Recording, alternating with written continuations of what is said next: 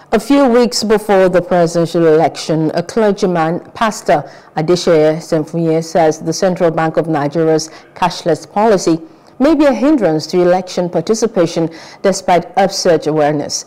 Senfuye made this known in an interview with our correspondent Habibat Ajayi, lamenting the hardship Nigerians go through before accessing their hard-earned money. He urged the C.B.N. Governor Godwin Emefiele to fine-tune the policy for a hitch-free election. Nigeria, a lot of people do not vote. That is the truth of the matter. Maybe it is only during this election that we'll have the upsurge of election in view of the fact that the mobilization is quite heavy.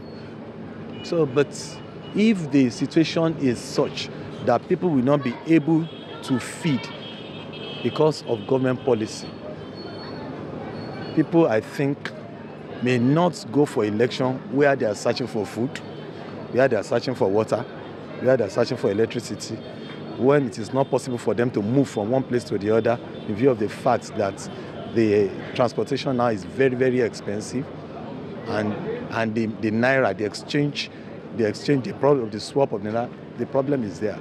So we should just try as much as possible to fine-tune the policy. I'd say may be a very good policy, but the fact remains that it is hurting the people, that the situation will not be so turbulent as to disallow the election.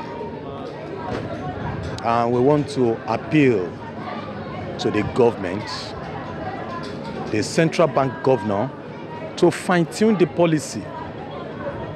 This policy at this auspicious time. Hello, hope you enjoyed the news. Please do subscribe to our YouTube channel and don't forget to hit the notification button so you get notified about fresh news updates.